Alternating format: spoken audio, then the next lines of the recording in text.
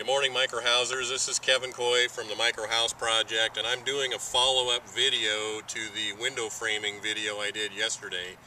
And the reason I'm doing that is because I got some feedback from some folks this morning that I think, they think that this is maybe a little bit advanced for them with the amount of understanding they already had. So I want to help give you a little bit more different perspective, I guess. So I'm going to lay this thing out as I put it on. I just threw all the materials that you saw yesterday into my truck this morning and drove them over to the actual building site.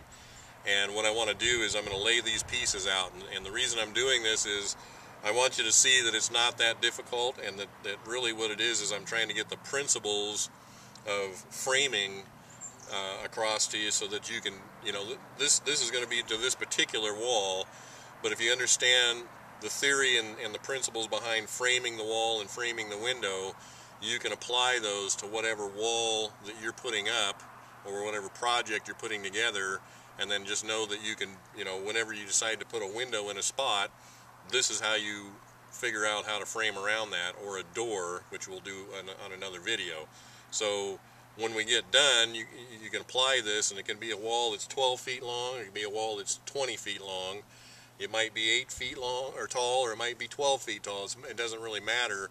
It's the principles of the design elements that you need to understand in order to lay this out. And make mistakes. It's okay. That's part of the learning. And in fact, you need to kind of fail your way to success by figuring out what doesn't work, and then what you got left is you distill that down to what does work. And so when I built this wall, I did not have a plan to follow.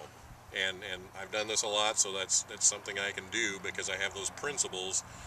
And so in my head I decided this is how I'm going to lay this wall out, and then I had to figure out what the measurements were going to be to go around that window. And the reason I can do that is because I have those principles of framing in my head, and that's what I want to make sure you understand, so that empowers you to be able to be confident enough to go out and build this. But by all means, I've got about $45 or $50 worth of framing lumber laying here that we're going to look at. And go down to the hardware store this weekend. This is your homework assignment. Go buy a dozen studs and bring them home and just get familiar with it. If you want to build this exact wall, that's fine. Do it as your practice wall, or use it in your house when you get to it. And you'll be able to, I'll give you all the measurements for this particular wall if you want to put this wall together yourself. But more importantly, if I give you these measurements and you decide to get a different size window, that's going to rearrange some of the cuts a little bit, but it's not going to change the framing formula, if you will. And so the formula is what I'm trying to get you to understand. So here we go.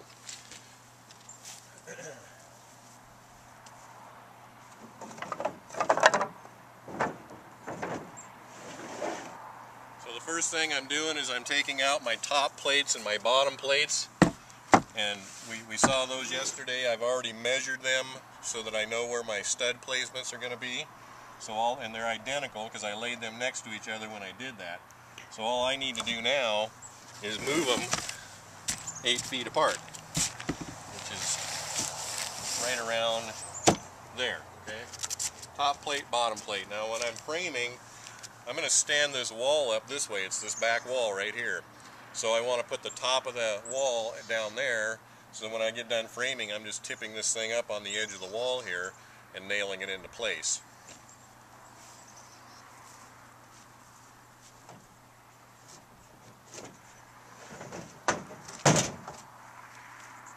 And so these top plates and bottom plates are 89 inches long, and if you notice, the floor here is 8 feet wide.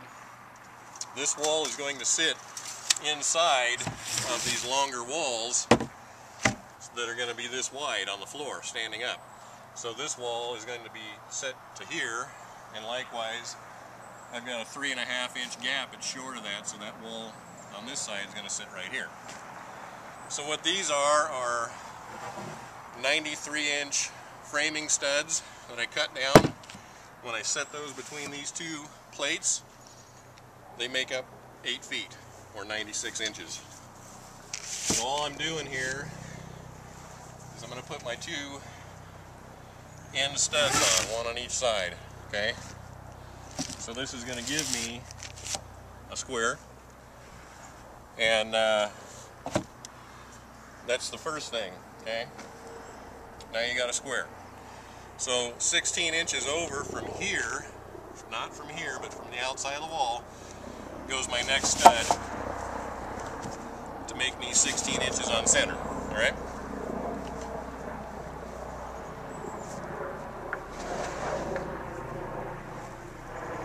So these are all the same length, 93 inches. I'm laying this one in. Again, this is 16 inches from over here. And then I need another 16 inch right here. And another 16 inch right here. Okay, if you were just building a wall right now with no window, all you need is one more 16 inch stud, or 16 inch on center stud, I should say. That would go right there. There's your wall, 8 by almost 8, because I'm giving room for the outside walls, and these are 16 inches apart all the way across. You can nail those down, stand it up, and you got a wall. Well, we're not doing that.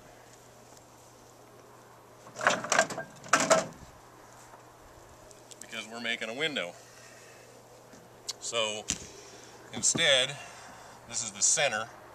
I'm just going to move it right over here as my king stud, like we talked about in the other video, and that's going to be on the outside edge of my window that I want to stick right here in the middle. That's where I determined I wanted to put it. Okay, it's the same length. It's still 93, and I need one on each side of that window, so here's another one. And that's my two king studs right here, okay? These are my jack studs, or trimmers is the other word that you use to call that particular piece. And what they're going to do is support the header. So the header is actually a 2x6 material, and I'm putting 2 of them in there. That gives a good strong, because I'm framing and carrying that wall weight around that window so it's not bearing down on it. So that sits right in there, and I need 2 of them, and 2 of these at 1.5 inches thick each are going to be 3 inches, but the wall depth of a 2x4 is 3.5. So I just took a piece of scrap 1/2 inch OSB that I had laying around, and I'm going to stick them in there, make a little sandwich, and lay that one on top. Now I'm level on both sides with the outside edge of this, and that's what I want to do is have that nice and level across there, so that when I go to sheet I can pound those in.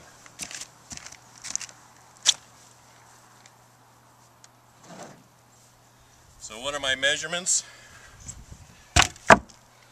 The trimmers are 77.5, okay? These are the cripples underneath the window. They're 45 3/8. And if you don't know how to use a tape measure, I'll do a video on that for you. But they're going to go right here, and then one in the center, because that's 16 inches coming across.